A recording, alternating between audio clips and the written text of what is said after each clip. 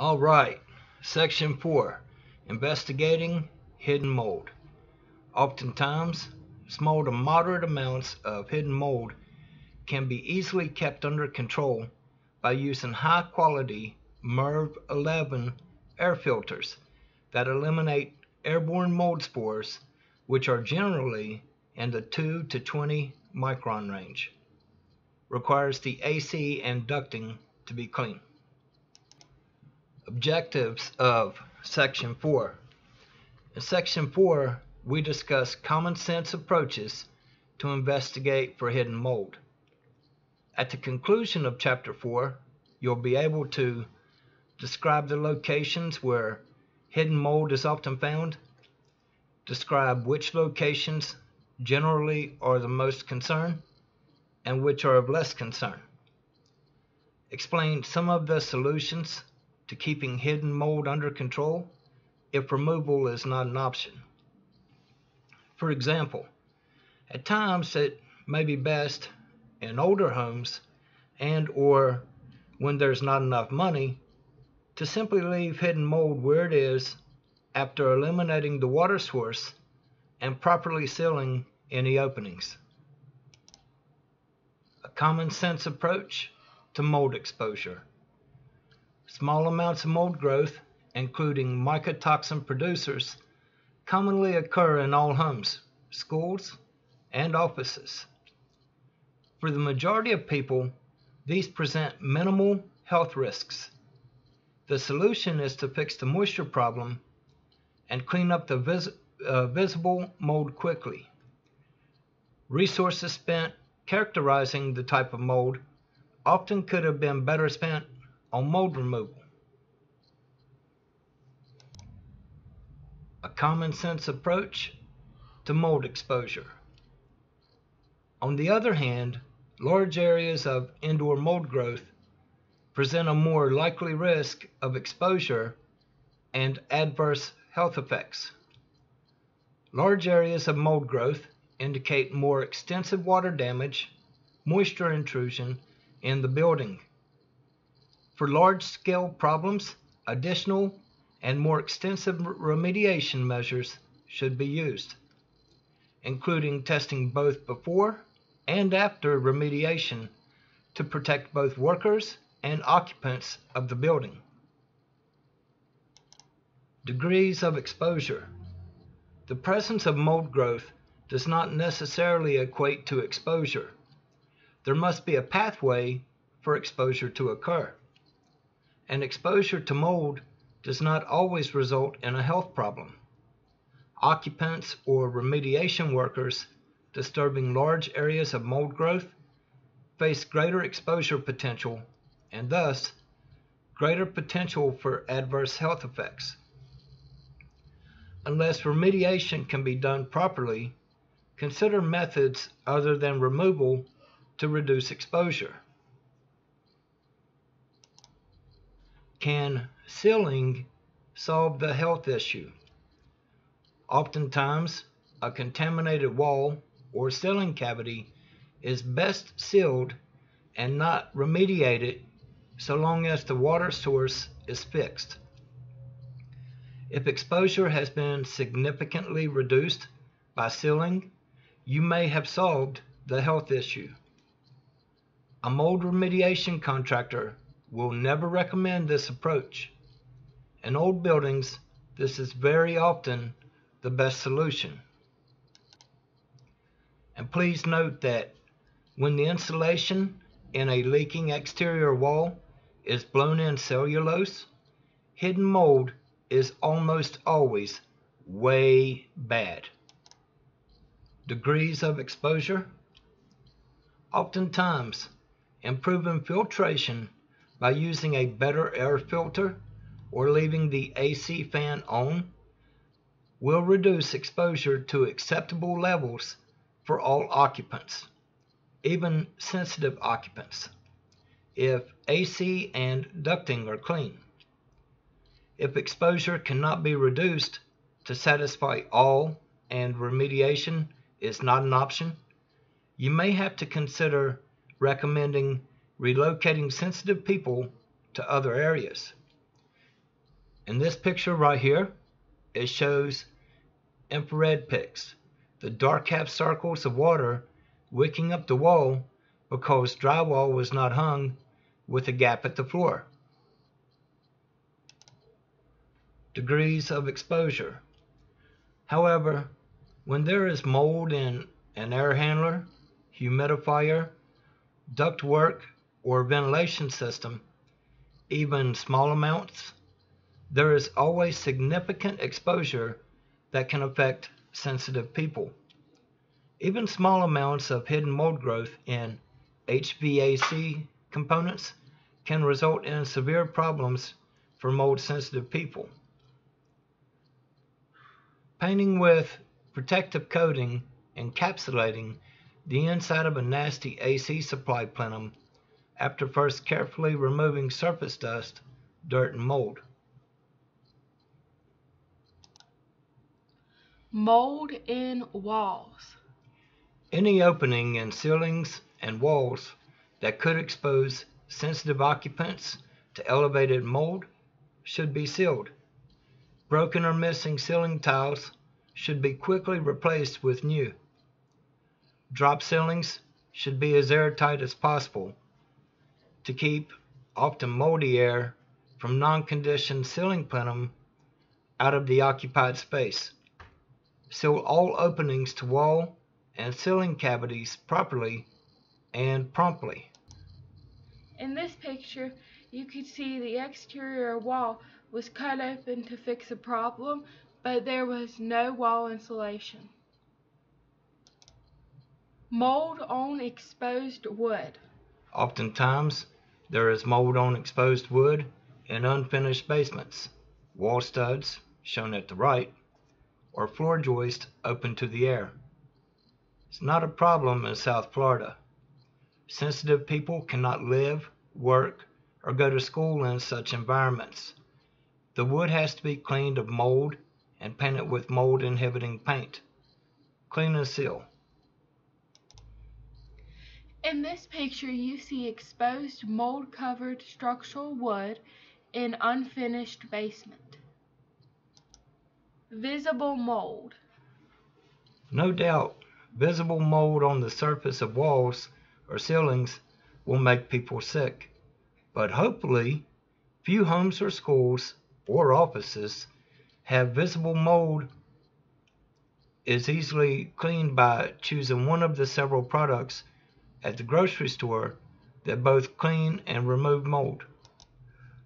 In this picture, you see visible mold on a closet ceiling from a roof leak. Mold under wallpaper. Hidden mold, even a lot of mold, behind wallpaper is not generally making someone sick. Best to leave it unless the removal can properly be done. Hidden mold in the AC. None of the popular mold contractor training courses train mold technicians to properly inspect or remediate air handlers or ducting. As a result, mold contractors, including inspectors and remediators, almost always overlook problems in these crucial areas. Since most of the time it is mold in the AC and ducting that is making people sick, it is imperative that mold assessors be able to assess mold problems in AC and ducting. And this picture right here shows an AC supply plenum. Black stuff is dirt and mold on original ducting, compared with new, the yellow color. Clean materials at bottom, which were changed out because that's all that could be easily seen. Mold hidden in AC or ducting. The only good way to determine if there's a mold contamination in the AC or AC ducting is by visual inspection. In some cases, one may need to hire a licensed AC contractor to remove the coils or even disassemble the entire unit to completely inspect for mold. The EPA bulletin on air duct cleaning is should you have the air ducts in our home cleaned? And that is found at www.epa.gov/IAQ/PDFs/air ducts.pdf. EPA duct guidelines. According to the EPA, duct cleaning has never been shown to actually prevent health problems. Studies have not conclusively demonstrated that particles levels like dust in homes increase because of dirty ducts. According to the EPA, this is because much of the dirt in air ducts adheres to duct surfaces and does not enter the living space. Mold-contaminated fiberglass-lined ducting is another matter. And please note, we do not agree with the EPA claim that duct cleaning does no good. We find that duct cleaning, if done properly and thoroughly, can often significantly reduce allergy-like symptoms in sensitive occupants. More complete treatment of mold hidden in AC or ducting. Optional materials. For a more thorough and up-to-date treatment of issues with mold irritation and air duct cleaning, see Mold-Related Indoor Irritation from Contaminated AC and Ducting at www.mold/toxins.com. Fiberglass-lined ducts or plenums. If you have fiberglass-lined air ducts or plenums or insulation in the air handler, and the insulation gets moldy, nasty looking, it should be either replaced with new or cut open and thoroughly cleaned by hand and then encapsulated. It cannot be effectively cleaned with standard duct cleaning procedures, duct cleaning equipment. Duct cleaning warning. Air ducts are often made from flex duct, which has a thin and very fragile plastic lining. The lining cannot be cleaned using the usual rotating brushes that duct cleaners use for metal-lined duct because the brushes can damage the fragile lining. For these types of ducts, duct cleaning typically means vacuuming out the supply registers, which is a good idea, and then spraying chemicals inside the ducting. Bad idea. Per EPA, no chemical biocides are currently registered by the EPA for use in internally insulated air duct systems. Cleaning flex duct. We've had success cleaning flex duct using the Air Care Sidewinder product. It requires a very powerful two-stage air compressor and can be found at www.air-care.com/Sidewinder. In this picture right here, it shows the Sidewinder uses the thrust of the air jets to propel itself into the duct system as it loosens dirt and dust. Mold hidden in the AC ducting or plenums is bad. This black stuff inside the AC ducting and connection boxes is mold-covered dirt on fiberglass ductboard. See the yellow arrow? Rarely does anyone look in this area. This mold was making the occupants sick. You do not need much mold in the AC or ducting to make sensitive people sick, since the mold is readily dispersed into the living space. Mold on fiberglass ductwork. Oftentimes, it is difficult or cost prohibitive to replace the fiberglass lined ducting. At our firm, we cut open the AC fiberglass plenums and ducting, and if contaminated, we vacuum, bleach, and then paint with special white colored AC sealing paint encapsulated that includes a mold inhibitor. Any leaks or openings are sealed with mastic and AC sealing paste. This, in our hands, is better than replacing with new. Refurbishing fiberglass lined ductwork.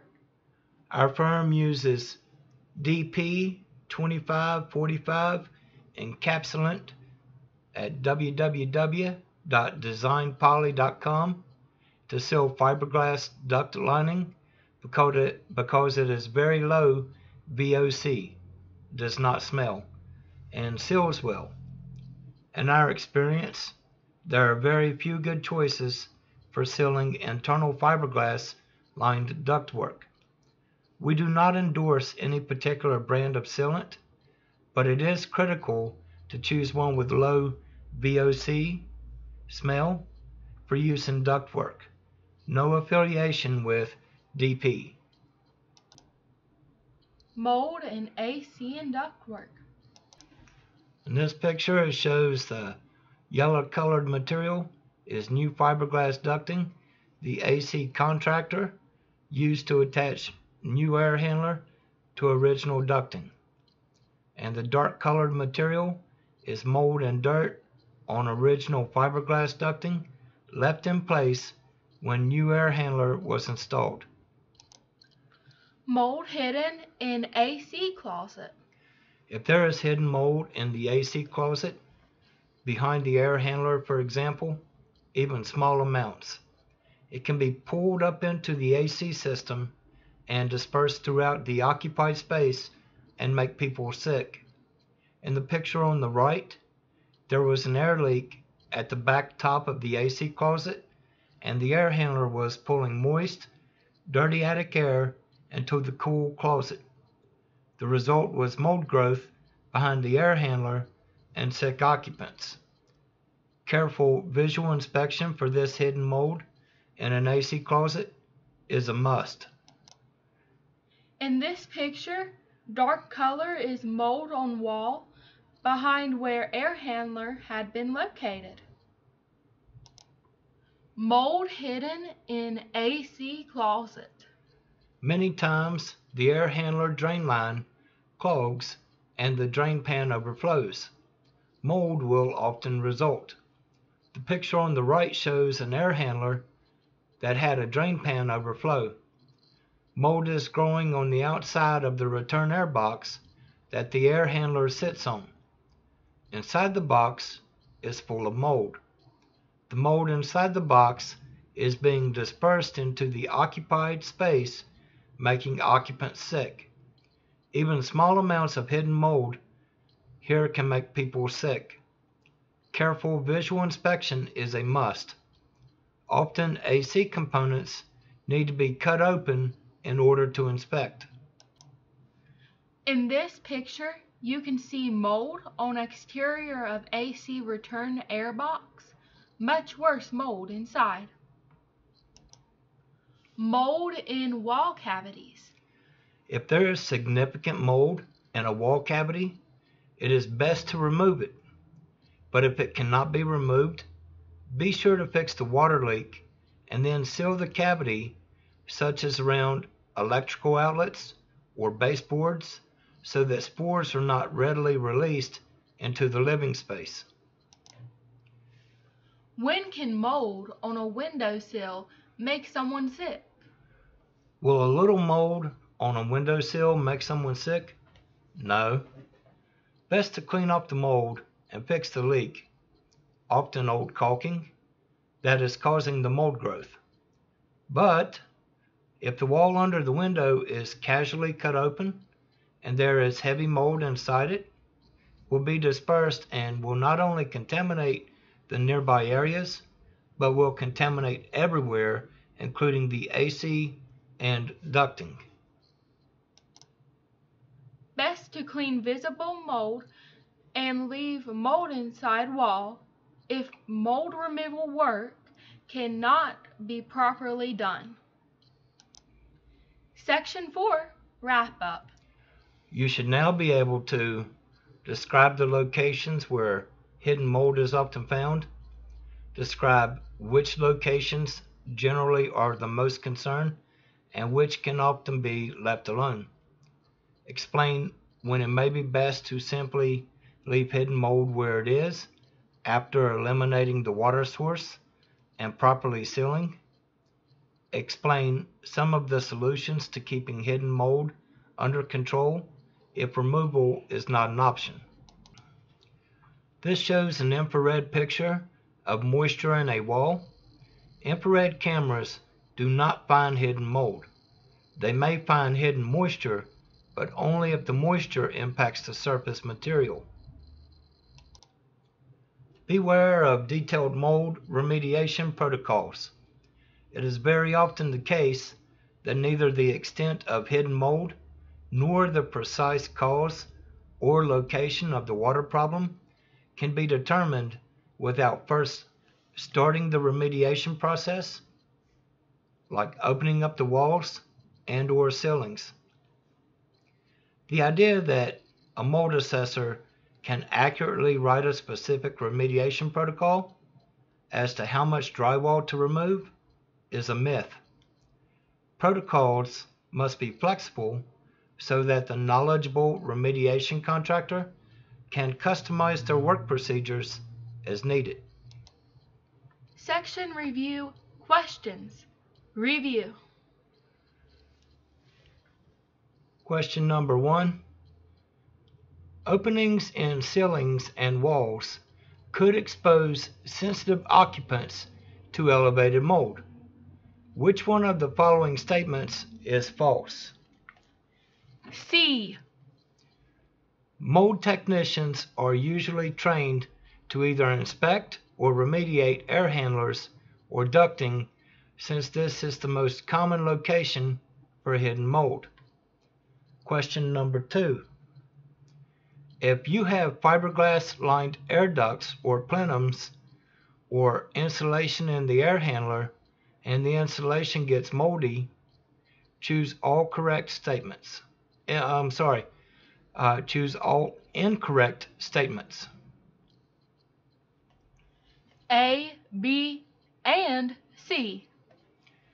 They must be removed and replaced with new. They cannot be effectively cleaned and renovated as new. The best solution is to spray the duct interior with biocide that keeps on killing. Question number 3. Air ducts are often made from flex duct, which has a thin and fragile plastic lining. Choose the correct statements. B. For these types of ducts, duct cleaning, improper though it may be, typically means spraying illegal chemicals inside the ducting. Investigating hidden mold. Review. Question number 4. Will a little mold on a windowsill make someone sick? C. No, it's best to clean off the mold and fix the leak, often old caulking, that is causing the mold growth, and only if you casually cut open the wall. Question number 5. Sometimes small amounts of hidden mold are not a health problem. Choose the one best answer. A. However, when there is mold, even small amounts in the air handler, dehumidifier, ductwork, or ventilation system, there is always major exposure.